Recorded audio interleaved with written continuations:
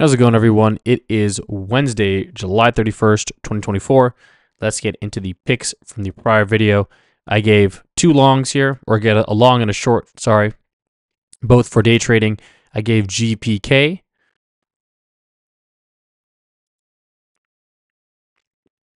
And let's take a look at this guy here. Go to the M5. So GPK was looking very strong while the market was selling off yesterday. Now, the awkward part is that you'd actually have to get in while the market's moving lower. GPK was so strong that it managed to actually climb higher during that move. But we had a nice bearish engulfing candle on heavy volume. This was a huge little high volume double top over here. And we started to get lower test below VWAP. Now, that was fine because we waited for a pullback, but I felt that this retracement was pretty weak or was pretty decent, I would say. We moved a good amount of distance. We had some steady selling. So when this LRSI alert came up over here and we were relatively weak, the market was going up at this time. But it really felt like the market was carrying the stock up rather than the stock being relatively strong. So this ended up being a no trade. I think the window was really here. There was a small window right here to take that trade, and, you know, that's about it. So no trade on GPK. Just going to update that in our picks.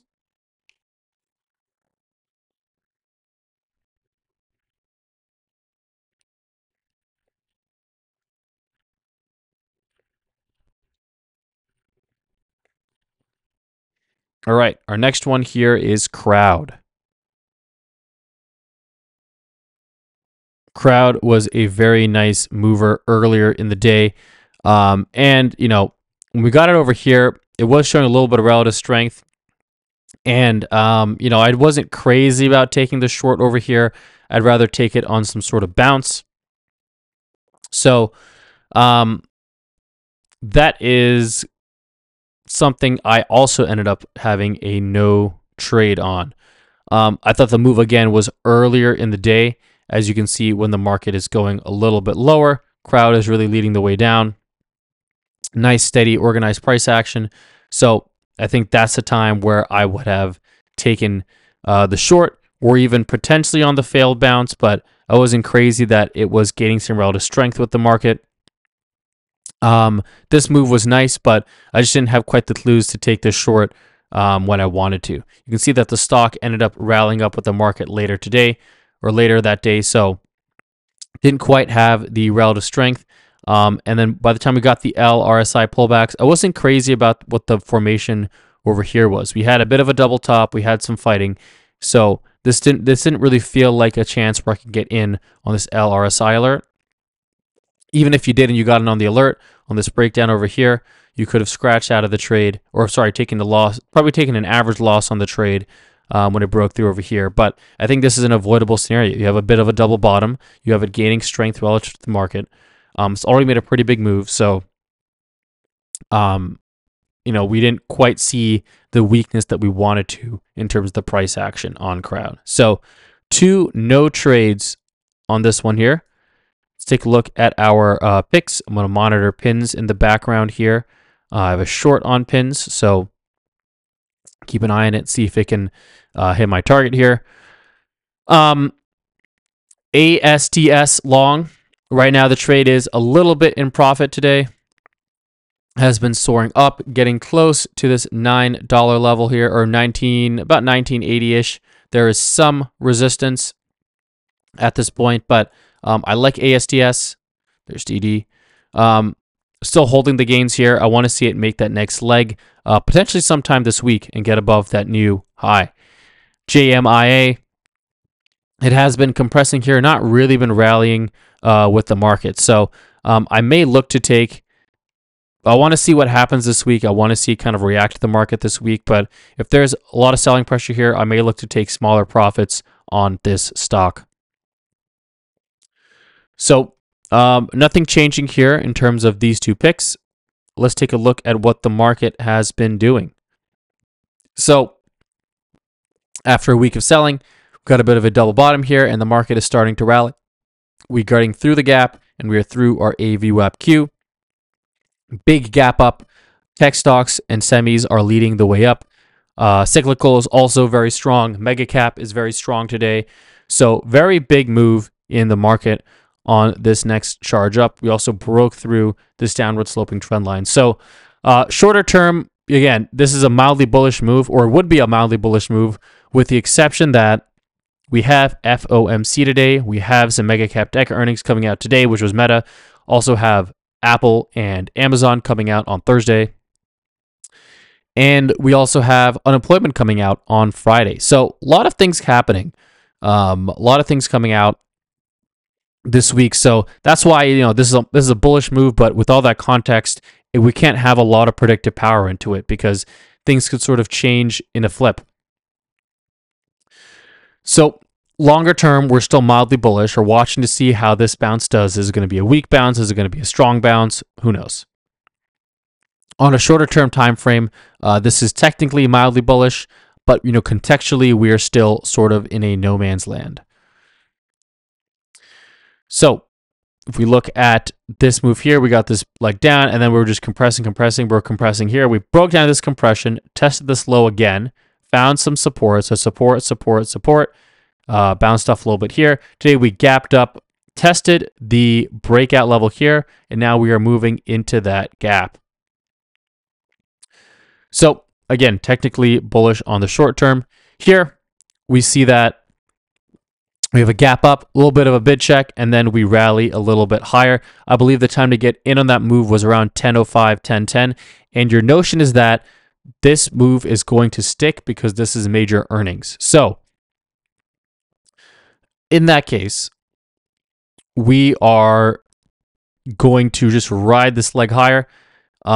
Now we got a bit of a pullback to VWAP. We got this move up over here, some tiny body candles. So this is probably going to be a double top. And we know that FOMC is going to be later today, happening at a 2 p.m. EST or 11 p.m. PST. So if that happens, or I guess when that happens, we know that the market is probably going to die later in the day. And our best chance for any sort of day trade is going to be very early in the day, within the first 60 to 90 minutes. If I'm day trading on the long side, I know that this move is probably going to be exhausted, so I would need to get in on a stock very, very early.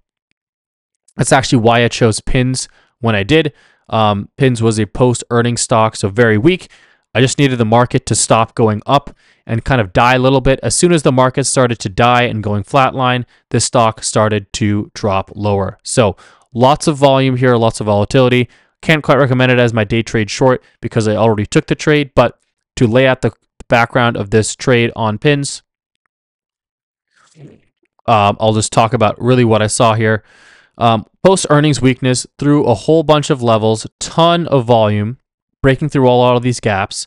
So we had this really big first leg lower while the market was kind of flatlining here a little bit. Now I called out that 10-10 candle, right? These candles here, markets rallying fairly strong, Pins compressing, holding the low of the day, and we're right at the gap fill here. Now, this is where waiting comes into play. So this gap fill, normally, I would respect this gap fill, but because we have a post-earnings move, we have the volume, the volatility, the institutional sellers to get through this level. So I weight that probably more than anything. And I've seen if the market is weak and the stock is weak, that is when you can break through technical levels. And that's what's happening here. So I got in here, 32.65. I added in over here. I scratched out the ad, which was a mistake, but added in over here. And now the stock has been just leaking lower while the market has been leaking higher. So we have some nice relative weakness here. I don't want to overstay my welcome in this move. So I have my profit target out, or if I get a 1 OP buy signal here, I'm going to try to take profits on the trade. So those are kind of what I'm looking at in terms of what's happening here. But this is very heavy price action. You can see that we don't really get a lot of big pops because sellers are knocking this down. Lots of volume, very nice, tight, orderly candles. Very easy, or far more easier to trade, in my opinion, than a stock with much lower volume. Okay, so we talked about that. We talked about how this gap is going here. We got a nice move. We got a little bit of a pullback. This second leg higher is fairly weak. We might get a bit of a double top. I don't think we're going to sell off today. I think we're just going to be kind of dead for the rest of the day. Trade I'm going to give for today. One of my favorite earnings time spreads, WDC. We have low times exceeded, high difference, high option liquidity. It's one of those trades that I've taken a couple times. It's always had these statistics. So I love taking the win on this stock. There may be some increase in IV, maybe because of the Meta part, but WDC is a very different industry than Meta. This stock does more tech hardware. Meta does a lot of different random things. So not a lot of correlation between them. So WDC time spread is going to be my pick of the day.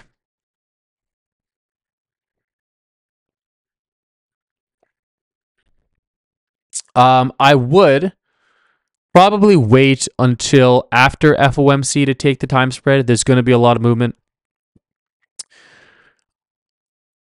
Would not take it before FOMC because let's say we get some movement and then the stock closes maybe at 67. All right, now you're already kind of, taking some heat on that earnings time spread. So wait for the FOMC, see what happens over there, and then take your time spread. Couple of stocks that I'll give for today that I'm liking, maybe for some day trades. First one, AVGO. We know that tech has been leading the charge higher, Gap and go, trying to break away from that 50 SMA, getting through some of that horizontal resistance. So want to see a little bit more escape velocity on here, but I like what I see in AVGO. Stock is rallying, not crazy about the market. There might be a small opportunity for maybe like a quick buck on this guy here. I think that's pretty doable. DD is also a nice trade on the long side here.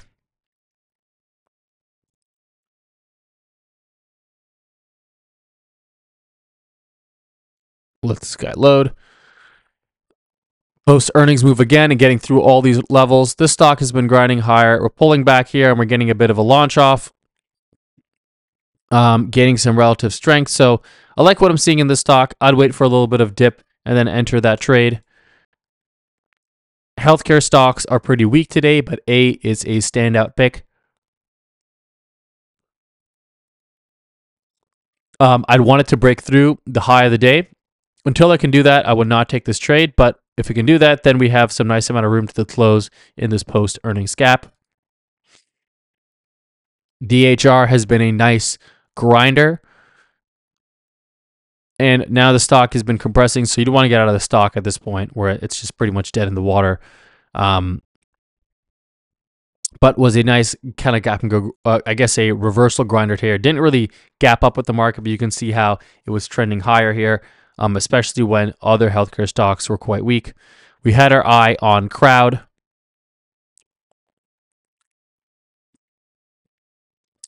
This stock kind of flatlining here. You can see after a day of little bit of buying here, it has been very weak today. No gap up, just compressing while the market has been rallying. I'd maybe set an alert. I'm actually going to set an alert over here. If we can kind of get through this level over here, I think that this could be a pretty nice shorting opportunity setting up here on this stock. You can even lean potentially on 236 here. And then on any sort of market weakness on this double top coming up over here, we could get probably that breakdown in Crowd. And I already talked about pins. Pins may still have some meat left on the bone, so keep an eye out for the stock. Post-earnings bear is really doing what it's want, right? We got the high volume, high volatility. It is not listening to anything that SPY is doing at the moment. So those are some stocks to keep an eye out for today if you want to take your wager in day trading. I think keeping it light, I'm sticking to a lot of earnings stocks. They have the volume, they have the volatility, they have the institutional involvement for me to trade them without really having to worry too much about what the market's doing. Thanks for watching, everyone. We'll take a look at what the FOMC looks like tomorrow, what Meta earnings looks like as well, and we'll let the dust settle for the remainder of this week.